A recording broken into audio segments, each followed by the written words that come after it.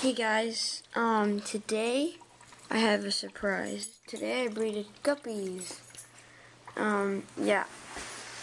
If you see them in there, they're really tiny. Very, very tiny in there. I breeded some guppies here. It's hard to see, but there's one. There's a few right there.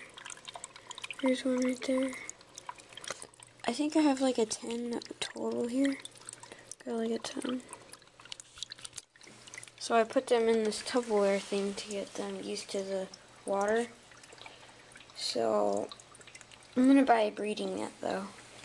Either that or this other thing. This breeding box. So yeah. Yeah, that's pretty much it. And then I got my new guppy right here. Found some new guppy. If you haven't seen. Yeah, so I got some new guppy, some new koi cats. This is one of my koi cats. I have another koi cat. Where'd it go? Probably sucking up some algae. Oh, there he is.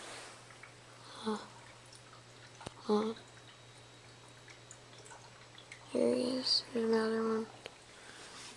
And then I got this really cool guppy right there. He's a male. And I'll show you which one had the babies. See that one right there, that with the orange tail? That one had the babies. Right there.